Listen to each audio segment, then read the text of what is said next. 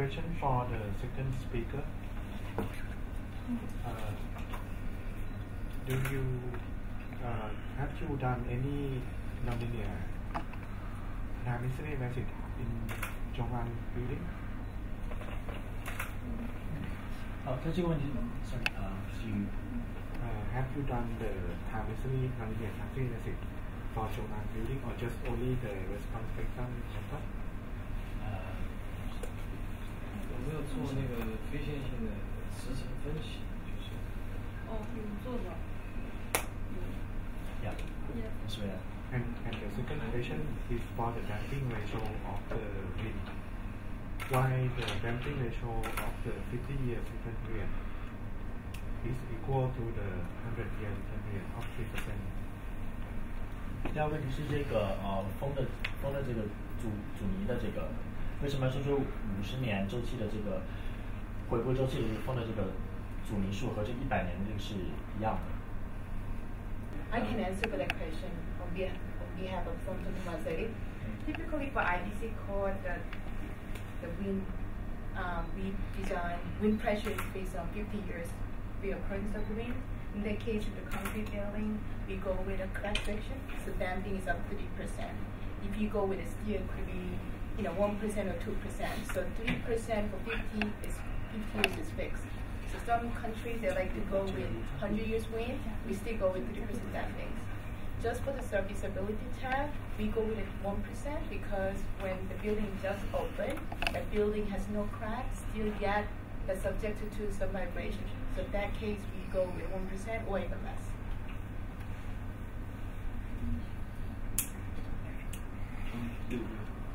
翻译一下。他这个他可以帮我回答一下这个问题，就是说50年和100年这个风的这个阻尼为什么都是3%？因为他说，对于这种除非是这个墙壁有裂缝的这样的建筑的话，它这个系数会定在1%，那这个风的这个系数，那对于其他来说好像都是3%，我不知道我理解的对不对？对，就是说，因为50年到100年呢，因为它在一个很大的风和点作用下，它基本上结构会出现很多的微裂缝。所以它的耗能性能呢会相对比较大，但是50跟100呢可能差距不会太大，所以基本上3%。然后那个而且就是说对于这个10年或者1年的这种风和的下，因为它是一个常域的这个状态，所以它结构上的这个裂缝的发展不是那么严重，所以它的耗能性能相对来说呢就比较小，所以基本上也就是1%，对吧？1%的这个1%的也行。This one, the guy coming got full house inside, so just interesting. I heard you ask a question about the damping.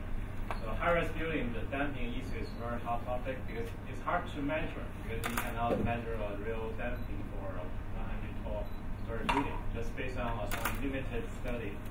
So for tall building, normally the damping is around like 1% or 2% normal concept. One, sometimes one, some even say 0.5%. Right, yeah. But never 2. Yeah, but you have to combine all the things together, and because you have to. In China, they have a very stringent storage drift requirements. While the back country normally is beyond other codes. So that's why you have to work them together. In China, in their code, they say is the seismic or wind. When you check the strength, can use 4% damping because this one traditionally from concrete structure, everyone agrees at 5%. And this one put some steel there, a little close to the steel structure. So they put eventually have to put a number. So put 4%. Yes, but when you check the drift, you will see that check the comfortability, and in the wind tunnel report, they will tell you it's a 1%, 2%. Still kind of in line with our typical industry standard. But when you're talking about the drift, a couple of strengths, you have to. When you choose to use a code, you have to use it consistently. So when you're using China code, they allow you to give code specifies 4% damping when you check the strength. So that's but when you check 50 years, so normally they're using 2% damping. So still, and also they have to consider they have maybe some argue, hey, 50 years, it's still 1%, but it's using 2%. But don't forget, 2% maybe give you a little smaller window, but they are store drift is very stringent. So that's why this whole thing might solve. When you established the building period, did you consider the foundation system or not? 就在你设计这个房屋这个周期的时候，有没有考虑到这个基础的这个因素？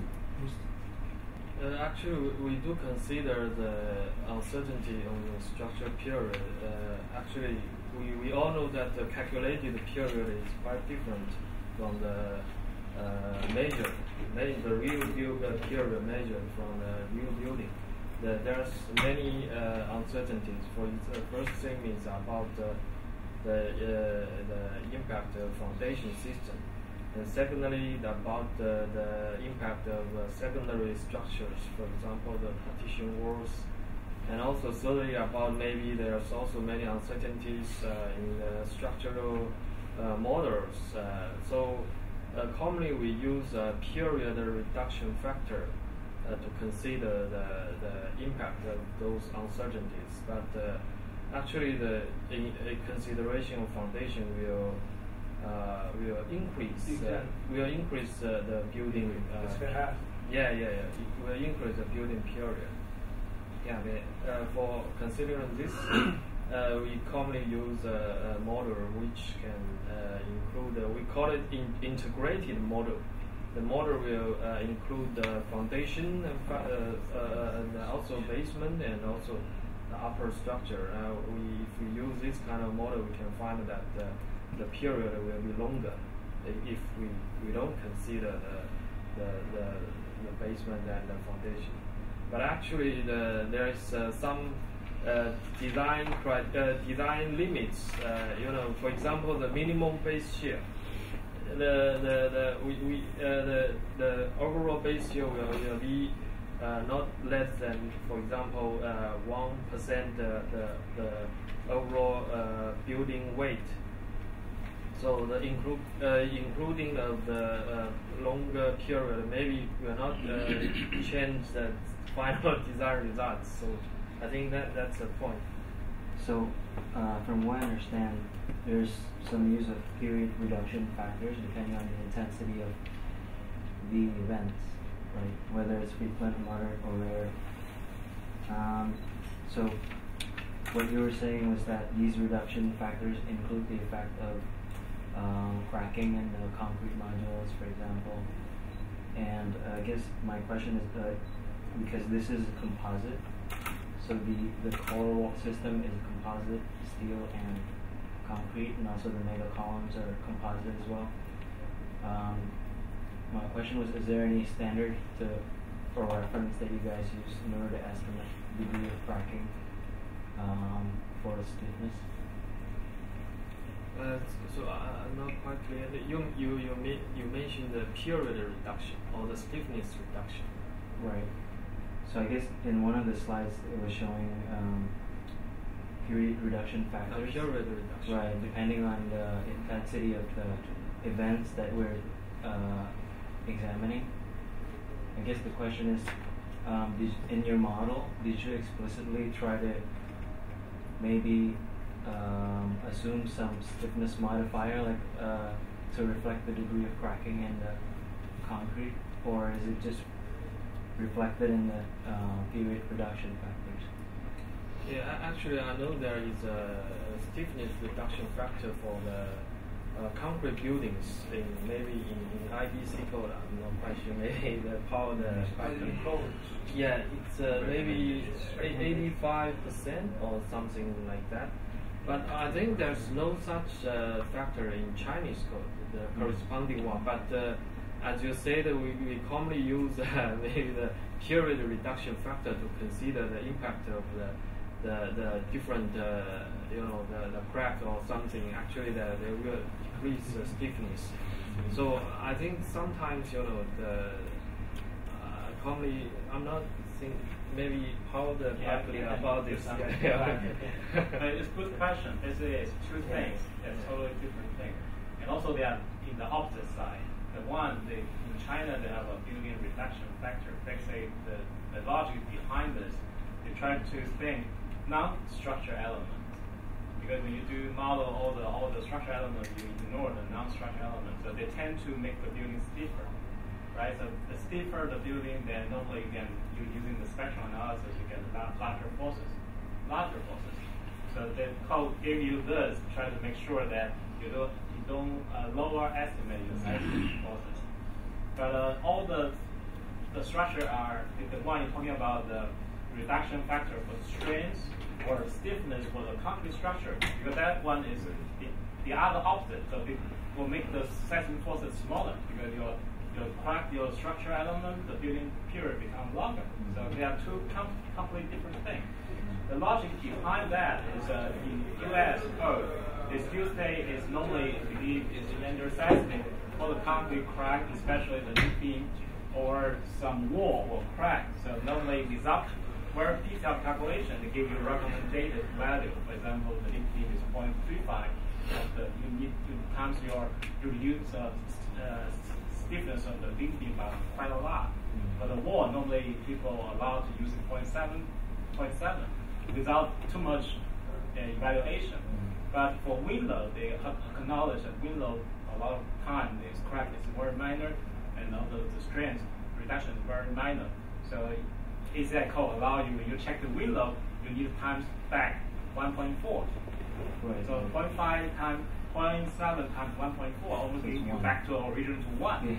But the leak beam will not. Even 0.35 times 1.4 still get a 0.7 that range.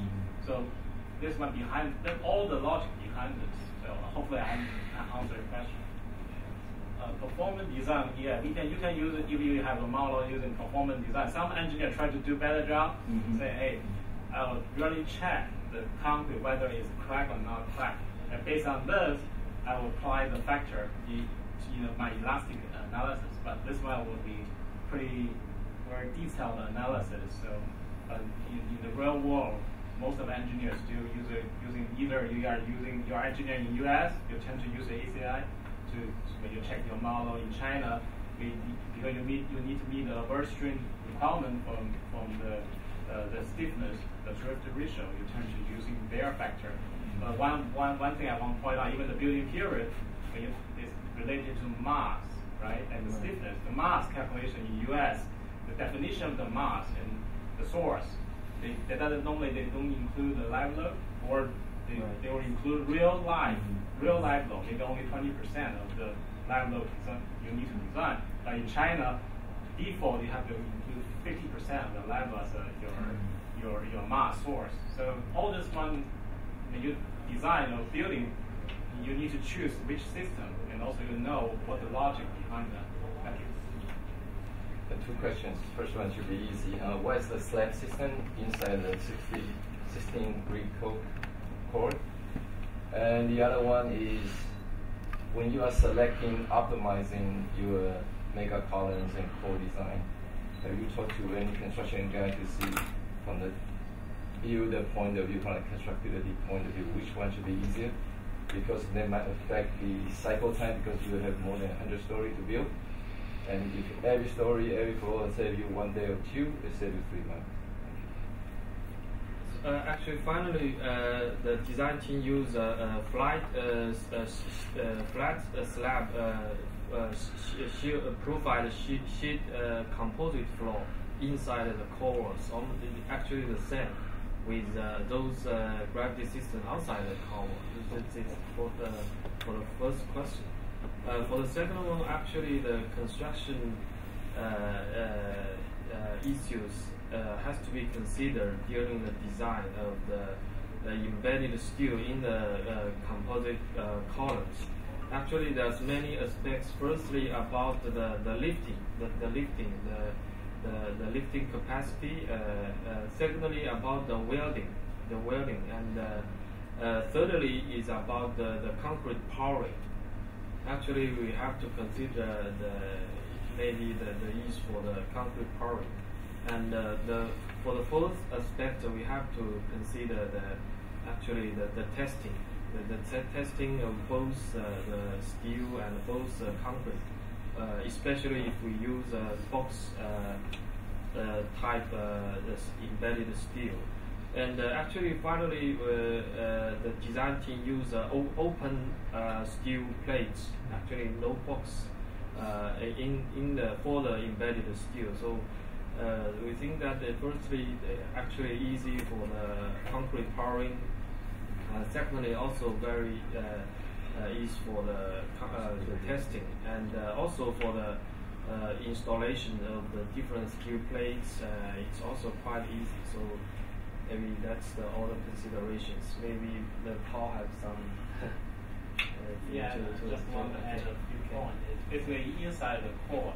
I answer your question, Carl. If I answer your question correctly, you are worried about this. The speed of construction will be delayed if I using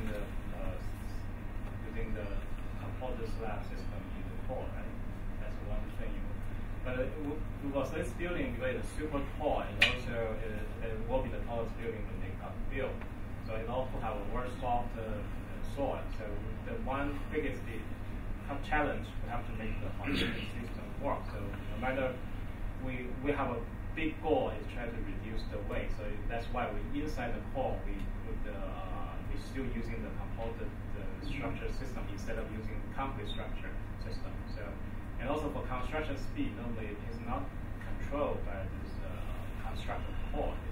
The main problem is the parameter steel, all the erection of the steel. So that one is the bottleneck. So everyone knows that the construction of the core is they normally lead the construction of the parameter by quite ahead of time. So and the other question you could ask about why we're using the box composite steel inside the super column by using live flange. I think Mr. Zhao already gave a pretty good answer already. So thank you. One more question with footings, foundations, 110-meter drill piles and reinforced. How did you splice the bars, and how do you make sure they don't bend over? And did you keep the casing in, or was it a cased pile, or tell us a bit more about the piles you drilled? But for this one, this is construction question. So in this drill pile or full pile construction, China they have built so many tall buildings in this area. So from Shanghai Center. And I said before that they already have a very secure construction control, and they all can the length of the pile. They can reach 100 meters. And they also do the test pile, and the quality is pretty good. They can maintain that quality.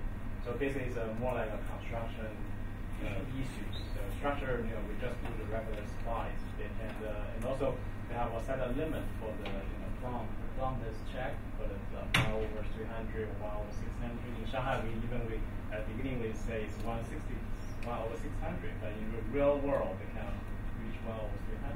So the general construction, the improvement of construction management or quality makes it possible. I'm sure that you guys have done the roof effect for the power. So just curious that what is the total settlements that when this building is built, and then what is the differential settlements ratio? Actually, we do many analysis about the foundation settlement, and for this building, the overall settlement is about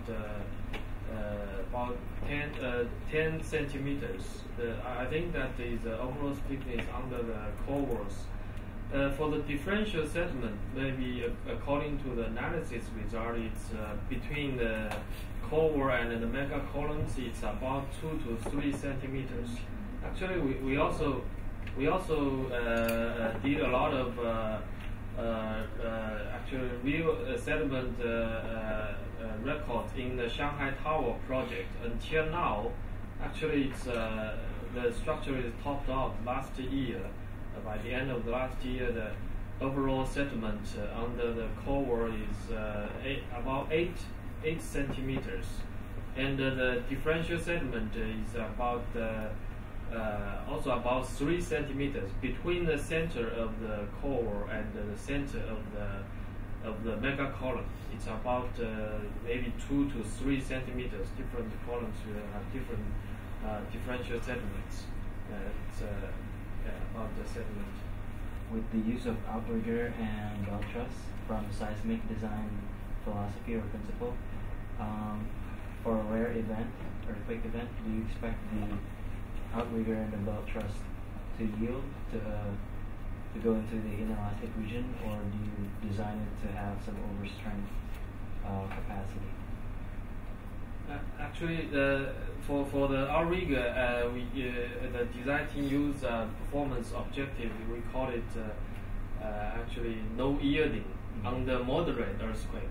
That means if the earthquake level is above moderate earthquake, actually it will expect to yield, but it's not necessary to yield. For the belt truss, the design team use we call it the remain elastic under moderate moderate earthquake. That means for moderate earthquake it will be no yielding. Actually, it remain elastic, but above the moderate earthquake, it will also, maybe will be yielding, but it's not necessary to be. Actually, according to the time history analysis result, the nonlinear time history analysis result under the rare earthquake, we can find that actually there is some yielding in the outriggers, but most of the belt truss actually also may remain elastic even under rare earthquake. So that's actually it's different between the performance objective and the final analysis results. Yeah. So okay. Maybe Paul. Well, sometimes we let them yield just for the fracture only, but make sure the shear is still remaining elastic. Yeah. Because shear failure is more fragile. Right. Performance of the outrigger still is there's no consensus in the engineer community for now related to what the appropriate performance call or performance level, because outrigger basically the truss that you're looking at is to have diagonal. Basically, they do as more like a beam. Basically, they want to, if you understand the function of the outrigger, basically they need to subject a huge shear, vertical shear there. It's not horizontal shear. So it's not a real brace system. The brace system, is more like the diagonal take off of the horizontal shear, but this one is more like vertical shear. So it's good if they can absorb show some yielding and show some activity, can absorb the forces. In China, because they have very stringent stiffness requirements, so at the frequent earthquake stage, you have to meet the code requirement. So normally, by doing this, outrigger tend to be pretty steep. So that we put it into the nonlinear analysis, or under the moderate seismic, or even under the severe seismic. So normally you will see very little yielding or nonlinear behavior under the severe seismic. But all this analysis is just analysis, right? So you based on the code requirement, you pick some seismic record, or then that one meets some code requirement. But in the real world, you don't know that real seismic looks like. There may be, the real seismic earthquake will higher than the certification you designed for. So that time, the outrigger, if they can absorb some energy, will be that's our goal. So we want to design that way. But a lot of time, if China can code, they don't have that very stringent deflection requirement, then our goal is to make them more tactile, make them will absorb energy. Regarding the modeling of the pi system and also the methodology in your integrated model, how do you get the pi stiffness? And the pi stiffness, from what I understand, it will be vary due to the load combination and load correction. Are you vary all the pi stiffness for each load combination, or you just assume just one high stiffness variant used for all of them. And another thing is that your pie stiffness is considering the long-term settlement that you just said, 10 centimeter in the center of the core, 2 centimeter different between the core and the column, or your pie stiffness is just only the shorter pie for the wind and seismic. Thank you. Actually, two questions. For the first question, actually, we do have the pie stiffness, actually, but commonly the pie stiffness is from the geotechnical consultant. You know, but maybe I think the basic idea behind the pie stiffness is that we can calculate the stiffness from the settlement and the pie reaction. But that is under the long-term settlement. That means it's not some settlement during the construction or during operation. It is a final settlement of the overall building. Actually, from the settlement and also from the pie reactions, you can get the stiffness. But maybe I'm not quite familiar with that. That is geotechnical, maybe the consultants. But in your model. Yeah, in our model, we obtain the pie stiffness. All the stiffness provided by geotechnical consultants. Just only one single. Actually, yeah, that is for your second question. You mentioned that actually the stiffness will change. It's actually nonlinear, I think, and also time dependent.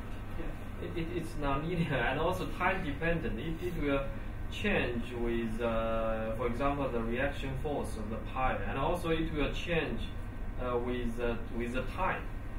Yeah, you know, during construction and during the operation stage, different stage will have different maybe settlement or different relationship between the settlement and the reactions. So we do have some research on the time-dependent effects about both foundation and also upper structure, because differential settlement of the foundation will also change the internal forces of the structural members. For example, outriggers.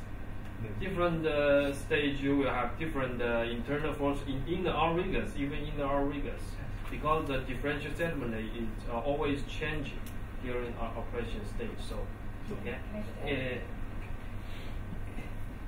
I cannot speak for this specific projects, but generally for tall buildings, we're getting 3 sets of the pie stiffness from geotechnical engineers, because they give us upper bound and low bound stiffness.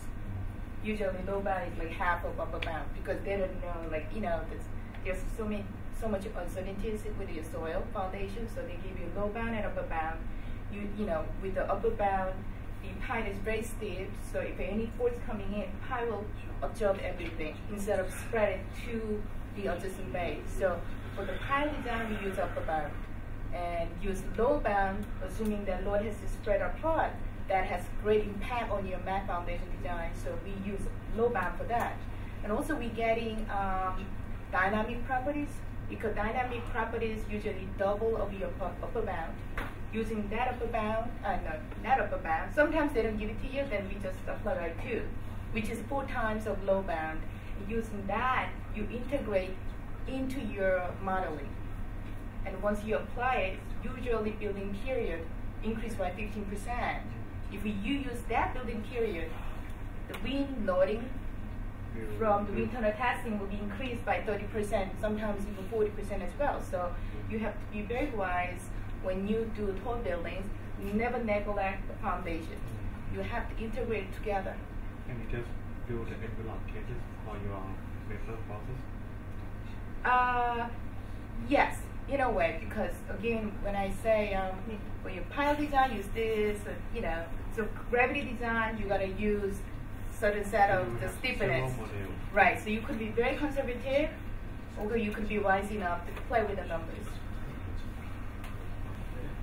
一个问题啊，那个我刚才看你们那个 PPT 有那个基于减配的比较，就是地震和风的那个基于减配比较，是不是经过地震的小震的时候要大地方？现在是这样，就是说我们呢，其实这个论文可能写的还是相对比较早的。那个时候呢，实际上，我们那个时候还是风要稍微大一点啊，就基于简历的话。但是后来呢，因为可能风也是做了一些折减，所以最后现在的这个可能就是说，因为风荷载，因为最新的数据好像是风荷载就是100年的风荷载吧，可能要比这个。要比这个50年的50年的地震热可能还要小一些，就是但是现在这个就很难确定，因为这个里面涉及到很多风能的一些参数啊，可能包括这个当然包括对这个建筑的体型，对吧？还有这个可能都会有一些影响。反正现在这个数据是这样的，风现在是蛮小的，就是总的来说这个小。专家对这个其实。我们最早的风控制对，我们最早是风比较大。这个其中很多质疑，就是这个按常理说，这个长周期我认为是地震来控制，或者是可能我们当初的折减系数可能选的不大。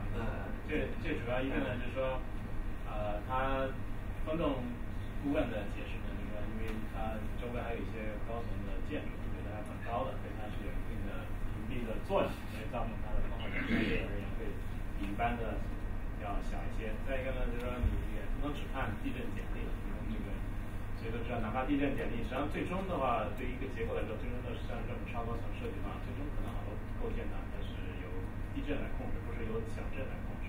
所以呢，实际上就是风现在看上去小一些，实际上也不是说对结构的整个的安全性的这个比重，就影响性不会那么大，因为好多构建是要地震控制。第二呢，还有一个点就是说，还有一个就是一个超高层建筑，它的就是不要只看简历，你要看一下那个就是景观距，景观距非常重要。就风下的地震的这个景观距还是比较重要的啊。还有提问吗？可以问一个问题。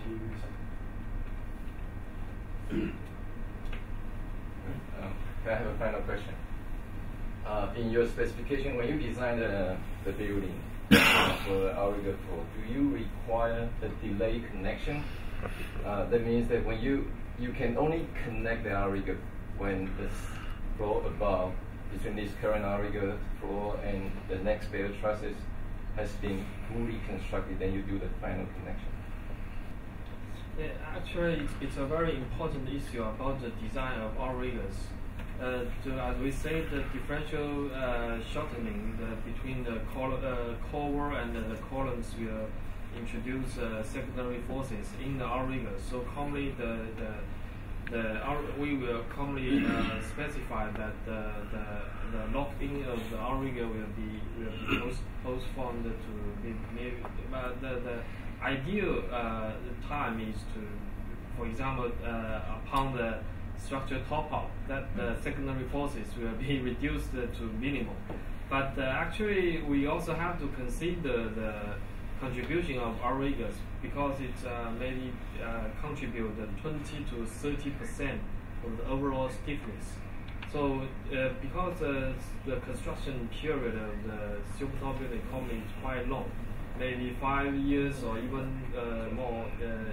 So we have to also consider the stiffness and the stability of the tower during the construction phase. If the lock-in time is quite late, so maybe the stiffness or the stability of the building cannot be actually satisfied maybe during the construction phase. So and also there's some other issues with this topic. For example, the installation, maybe the MEP facilities, they also require that maybe all the partition walls will be constructed. You will have to finish the lock-in sometimes. So the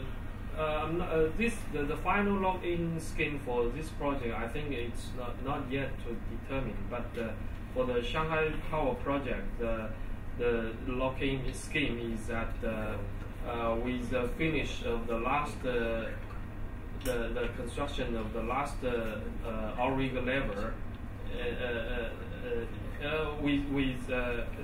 actually the outrigger will be locked in upon the completion of the outrigger of the upper level. So that's the final stage. It's also a comprehensive topic. So